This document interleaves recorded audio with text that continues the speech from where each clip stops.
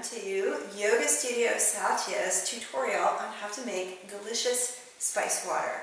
So we make spice water in springtime so we can have great, healthy, snot-free sinuses and no springtime colds. Everything in my life is easy, so I make mine in the coffee maker.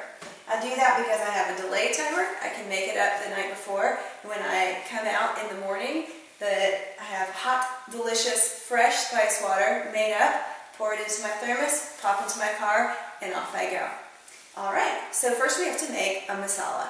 Masala just means mixture. So what goes into your spice water? Believe it or not, black pepper, little pinch of cayenne. You'll want to do some spices to your liking, such as maybe allspice, definitely cinnamon, and clove. This is whole clove in there. And of course, ginger. It smells so good. Ginger, fresh is best, but you can also use powdered kind. You can dry it and grind it into powder yourself or buy it already powdered. If you're going to store your masala, make it up for the week and store it in the cabinet, you'll want to use dry ginger as the wet ginger is not shelf stable. Alright, so what you do is take your mixture of spices and you can place that into a coffee grinder, into a high-speed blender with a grinding attachment, or if you really want a great sensory treat, you can do it in an old-school mortar and pestle and grind your spices into a powder yourself and release all that wonderful fragrance. So what you end up with is a masala that you can pack into a little container. When you open it and put your face in there, you should have this great smell. The spices should be warming and they should have this wonderful fresh pungency so it's not old and stale smelling.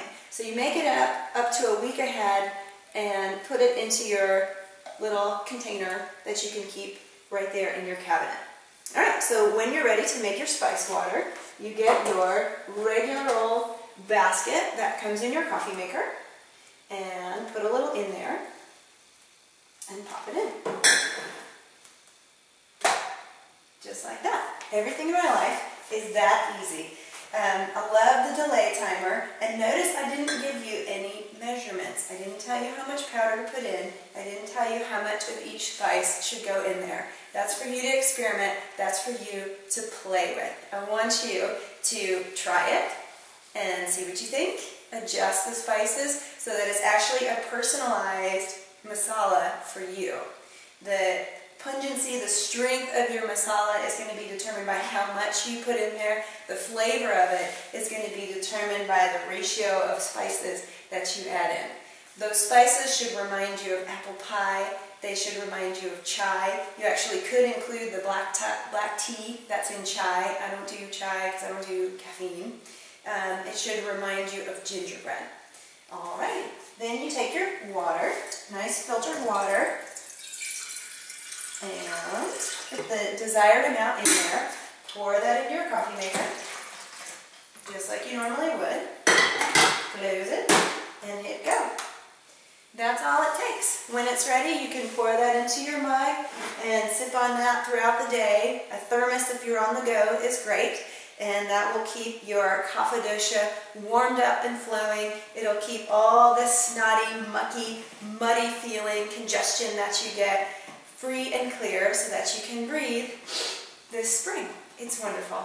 Thank you for joining us. I'm JC. This has been Yoga Studio Satya's